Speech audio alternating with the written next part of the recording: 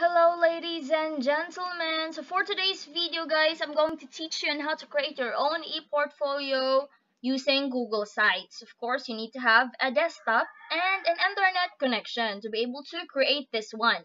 So first things first, go to Chrome and search for sites.google.com. Okay, I have my link now. Just type sites.google.com.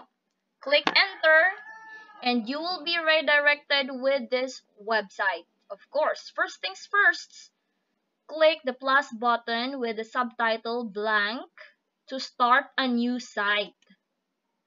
This will be the beginning of creating your own e-portfolio. So here guys, this is the home page. The first section in the home or your cover page, this one. This is the first thing that your readers will see. So you need to introduce yourself and the objectives of your e-portfolio. Usually there are templates available and each provides sections. You can add personal touches such as images or change of color themes. So here guys, you can add your name or the name of your portfolio. Okay. This will be your banner. It's up to you guys since this is your portfolio. Okay. Next is you can change the image. Just click this one and select image if you wanted to have it with the Google Images. Okay. And of course, you can change the theme if you don't like the theme of your profile or your home page. You can change for theme. Just click the themes and you can have your themes provided. The next guys, this we can add also pages. So the pages that you can add depend on how you would like to organize your e-portfolio. What is important is that you need to construct your e-portfolio at the start of the class. In that way, you can have a fresh start as you try to be conscious in documenting the activities and learning that goes with each session. In pages, guys, you can add pages. For example, this will be your home page, so the next page will be example, quizzes. It's up to you guys. How will you design your e-portfolio? Okay, we have the quiz page.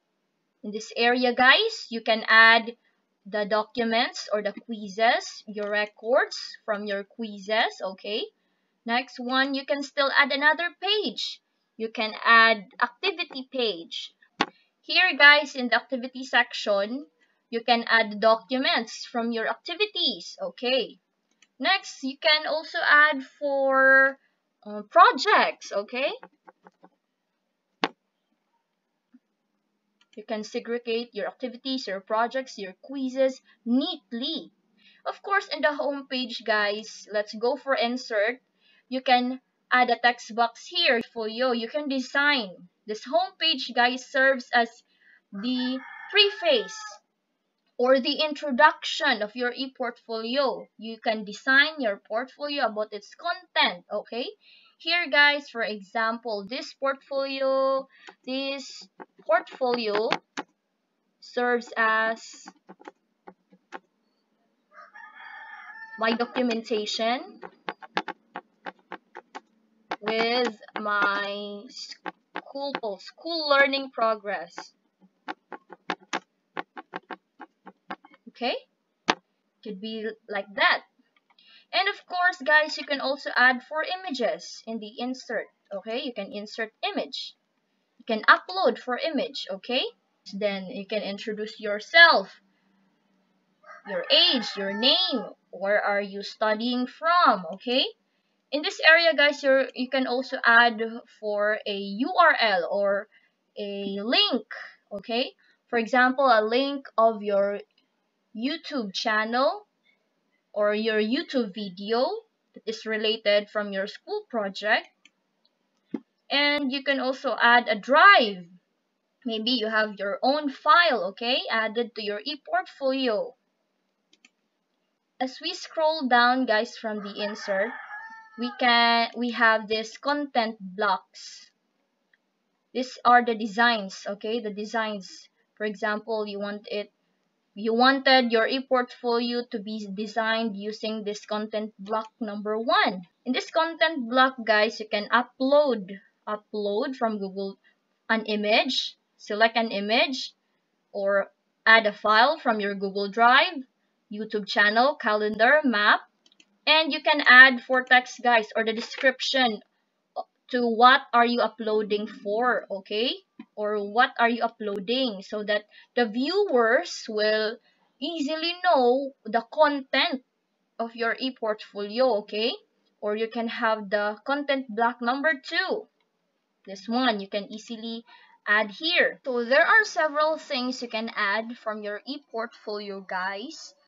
Collapsible group. So you can add here texts, anything, guys, you can design from your e-portfolio. This is just like a usual portfolio, guys, but this one is digital and easy to create with your desktop, okay, and your internet connection.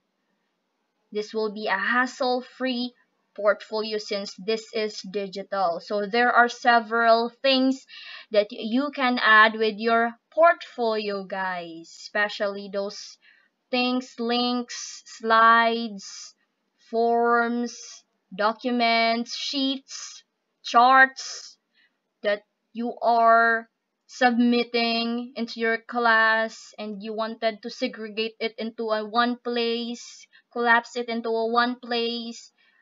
E-portfolio is the best tool for you if you are a student. On the other hand, guys, you can also share your e-portfolio. Click the share button in the upper corner. You can have the share button. The share button, guys, for example, your teacher asks the class to submit their e-portfolio. So you can add people, for example. So you can share it with other Gmail accounts. If you wanted to publish it into public, you can share it to anyone, guys, using the share button and click done. So every time you make changes from your e-portfolio, guys, always click the publish button. This is like a saving button so that all the changes that you made with your e-portfolio be saved, okay? If you publish it every time you make changes from it. So click the publish button. There will be a link. This will be your web address. The name that you have typed in will be your web address. So you can publish it so that the changes have taken will be saved into your site. So every time you wanted to visit your e-portfolio, guys, you can have that link, okay? Or you can visit sites.google.com. It will be automatically saved once your Gmail account has been logged in into your Google account. So that is this one. Creating your e-portfolio is very easy and hassle-free. So why not try yours now? That's all, guys. Thank you for watching.